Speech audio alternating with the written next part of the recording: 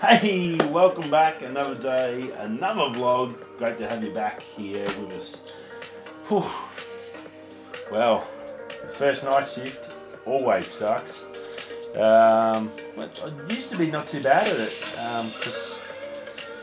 but ever since I've come back from parental leave, first one has crushed me. That's two in a row that has just knocked me for six. Again last night, just boom, I just feel like I've been hit by a Mack truck. No fun whatsoever. Obviously haven't done anything for the video stuff because yesterday afternoon, when yesterday's video, I'd come back from the walk and it's obviously not. I'm going to try and do some more and get some sleep and then wake up early and do some today. So I should have a bit more of an update for you on the video by tomorrow's vlog. So yeah, forgive me on that, but yeah, not much we can do about that. I definitely need some sleep, so I'm not even going to attempt it today. I'm just going to clean my emails out, put the TV on, and pass out in bed. So that's today's plan. I'm sure if any of you guys out there work night shift, you know exactly what I mean. It's the first one or two. Generally, the first one will get people, or the second night shift will get you. And it just comes, and you don't even see it coming half the time. You just be either working away, or you'll stop for 5 minutes, and then next minute, boom, you start getting the nods, and you're like, whoa, shivers, right out. I need to focus here and reassess what I'm doing. But yeah, you get that. There's not much we can do. Part of the job. Right, do have a bit of news for you. Bits and pieces here that I did find. razr Tushy. It's basically a little joystick that goes over the top of your phone. So obviously phone gaming's become hugely popular. Bit of a pain on the phone. I can't stand it. That's why the best thing about when Apple first brought out the phone, the reason I went and got one straight away after I seen it in New York while I was on holiday was that the numbers were really big to push to dial a number. That was the biggest selling feature for me when the first iPhone came out, because my old Sony Ericsson and the Nokias, those stupid little plastic buttons you could barely see and touch, and now all we have now is texting on stupid tiny little buttons, exactly like, we might as well not even change phones. But yeah, it's a game. That's what gaming I just can't do. I need a joystick. But anyway, I digress. This little razr system is not a bad little system.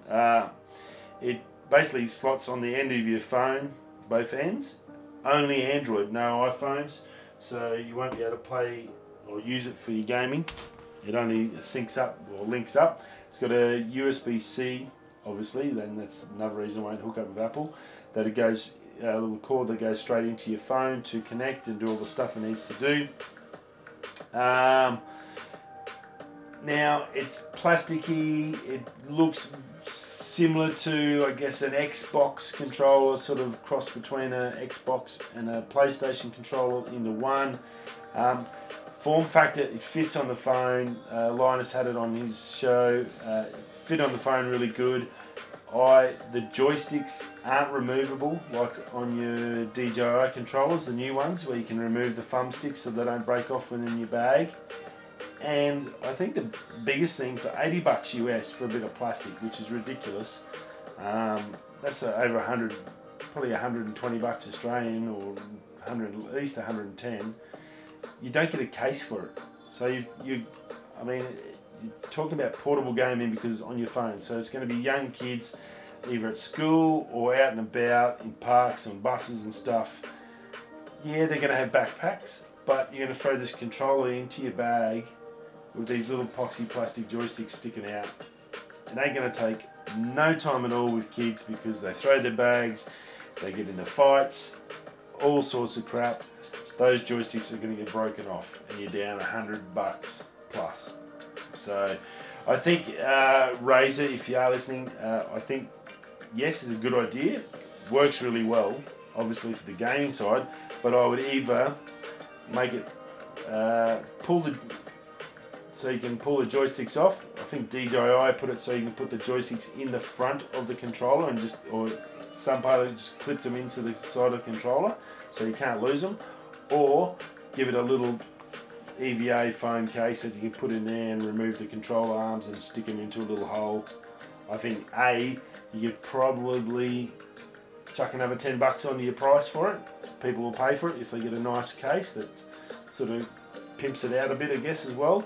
And it's going to protect the gear so they can just chuck that straight in their backpack and not give two shits. It's going to survive no matter what. So that was my biggest thing with it. I think if you're into that gaming, you definitely need one. Playing on the phone's a pain in the ass. Tapping the screen, it's annoying on your thumb, and you get real feedback.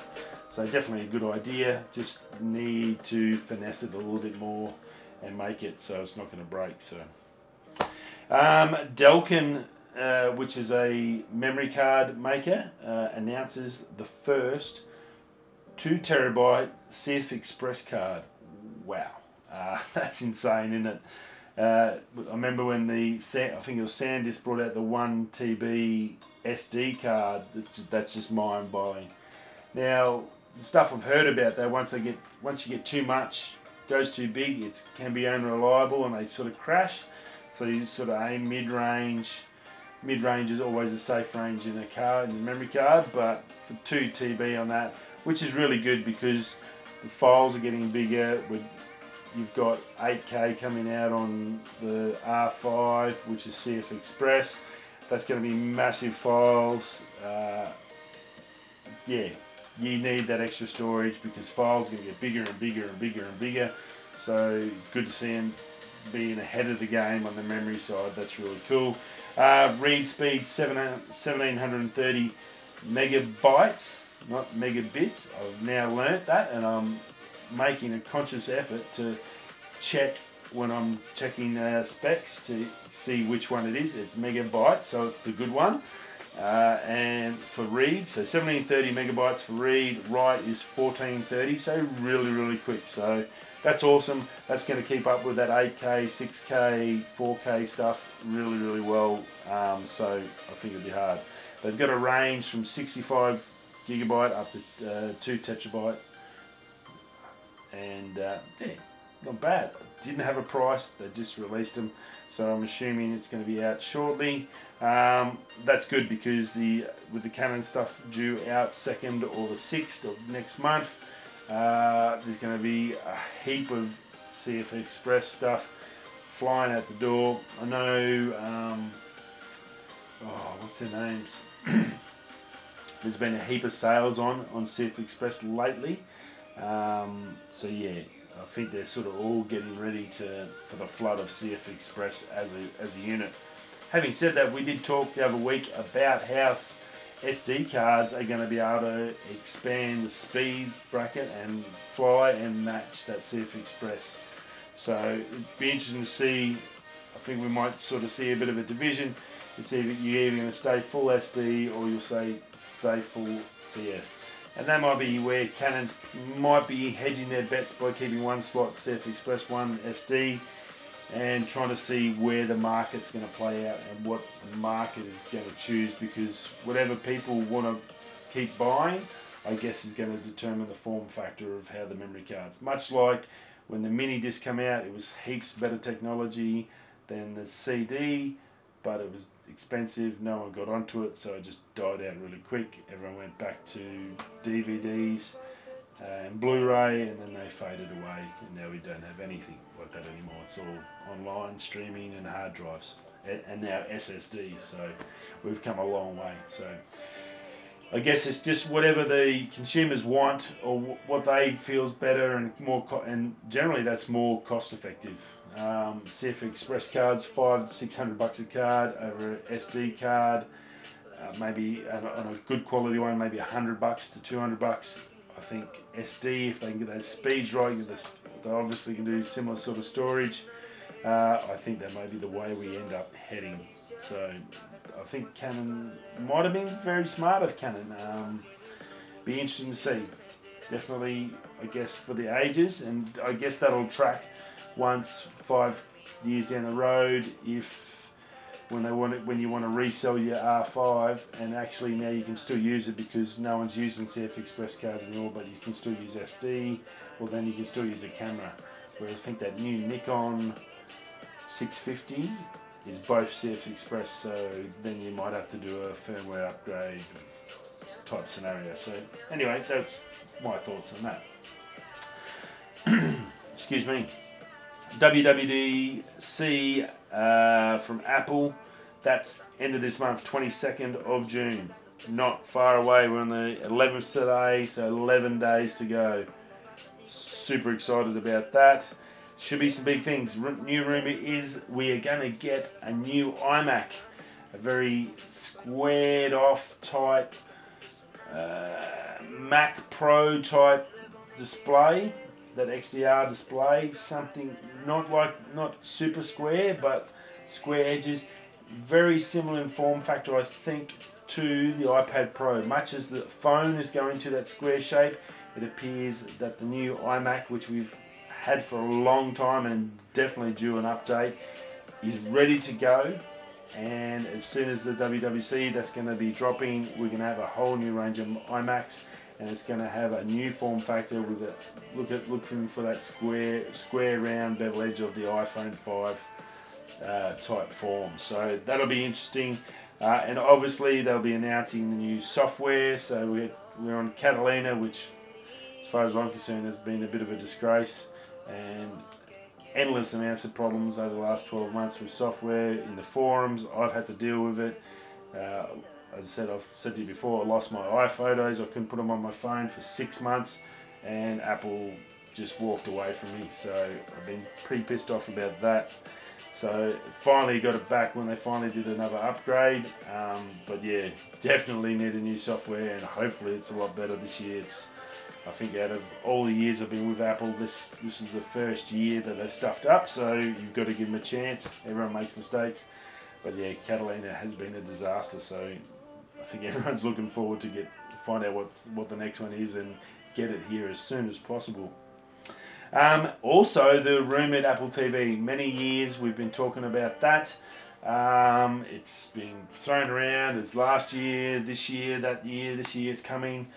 I think the rumours this year with it coming, I think it probably more legit than in past, purely because the new ARM chips we've talked about. Apple's going into making their own chips, so no longer will they be Intel from next year.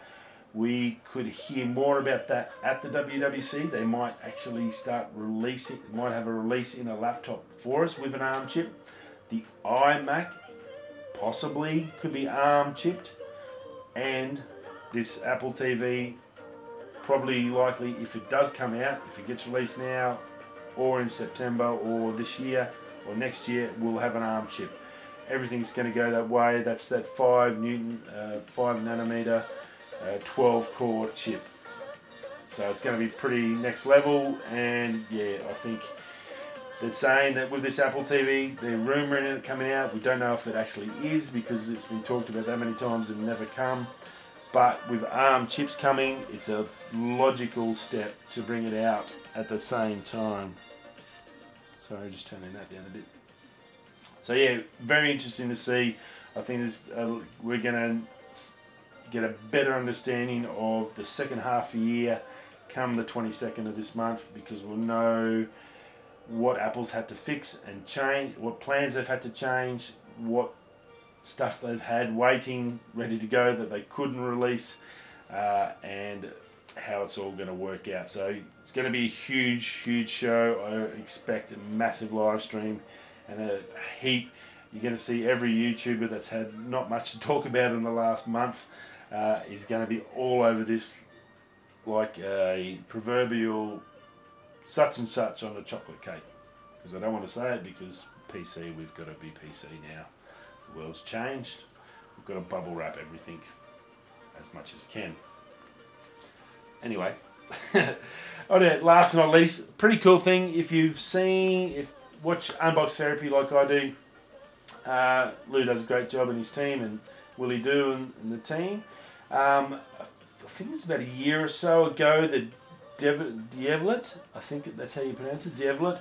The speaker, the portable speaker, looks like a big seashell.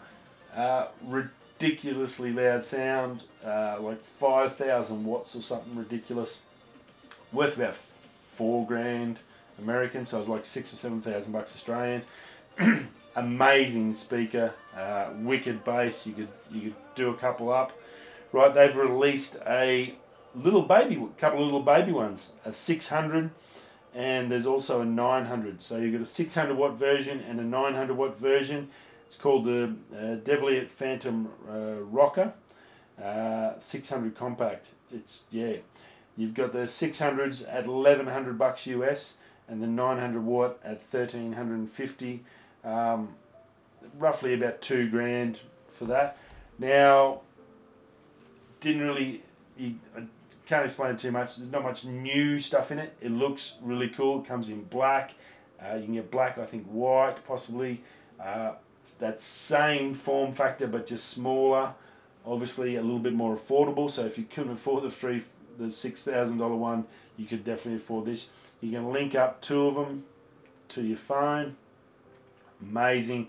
The sound, yeah, crazy. MKBH had it on his channel, and he cranked, I think he had the 900 watt one. He cranked it up and it had that exact same quality of sound that the big girl had. So it, yeah, awesome, and good to see that they brought out a little bit smaller. Still got that wicked bass and pumping sound, but a little bit more cost effective and available to guys that are looking for something like that. So definitely one worth checking out, and I think they are nice. They're super nice. It would be cool. You probably wouldn't be able to, I definitely couldn't have it here. I can't even turn my little Beats pill up too loud because people are trying to sleep, so it's tricky. But anyway, that's it. Another day. Yeah, not a monster show, but a bit there. We're going to get a little bit done today, and we're going into the weekend, so I should be on track to get the video out by then. Hopefully I can finish the photos this afternoon. I'll get up reasonably early and smash that. I'm getting pretty close. I've got a few more I've got to get through and clean up. Once they're done, it's just a matter of putting it all together, getting the video as per normal. I've said it a million times, but yeah, we're looking on par, I think, to getting this one out for the weekend, and yeah, pretty excited. Some great photos. It's just gonna, again, as always, lately I'm feeling very lucky that I can get such nice photos, but I've just had a really good run, and it's the hardest job I've got is picking which photos I want to put in there, because I've got some pearls lately, and I'm pretty excited about it. So all the hard work's paid off. And anyway, thanks for your support being in this journey. It's been fun. If you haven't already subscribed, we do this Monday to Friday, this Another Day, Another Vlog series, and also then we've got all my photo journey videos, my testing, my fishing videos, everything else on the channel. There's a little something there for everyone. That's about it. Rightio. I'll see you all tomorrow. Stay safe, and see you soon. Whether you're going that way and that way, I'll catch you in the AM. Ciao.